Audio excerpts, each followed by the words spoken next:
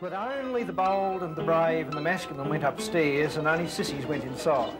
So you'd never be caught inside if you were to maintain your self-image at all. Because they had a short wheelbase and a long overhang, they had a pitching motion fore and aft. They tended to sway a bit from side to side as well, and you could hear the structure creaking as this happened.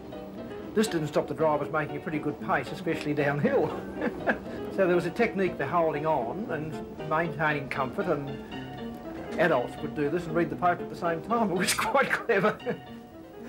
For a young child, it was quite a daunting experience travelling on the top of a double-deck tram. I remember being quite frightened by the experience. Sitting right in the very front seat of the open double-decker trams and thinking that was just a joy of life. I used to come up and down like that. It's only two four-wheeled. Good manners were expected on all trams. The conductor of the tram was packed on a wet, cold day, asking all the men to come out and go upstairs, to leave the ladies inside to keep warm.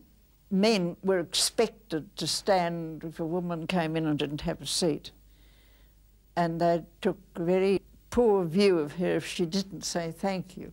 There were often not enough straps for the people that had to stand. And it was quite embarrassing to find yourself cannoned onto the nearest man, you know. Children were also expected to stand. They were taken out of their seats and made to stand. It's all right if they were with their mothers, of course they could hang on to mum. But if they had to stand by themselves and they couldn't reach the straps, it was very, very uncomfortable for them. They were just thrown from side to side, you know. Company officials were at a loss to know why one particular Sunday service was popular with trammies rostered on double-deckers, until they discovered those trams afforded a good view of a nudist club's meeting on a city roof. 3 weeks after the opening of the Lena Valley service, the Proctors Road route was opened.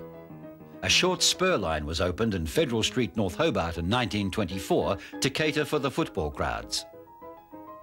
On March the 2nd, 1923, the Newtown line was officially extended out to Glenorchy.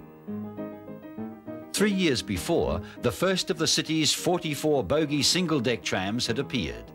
Some components from the first bogie tram, the 1903 English-built double-decker, were used to construct the single-decker number 42.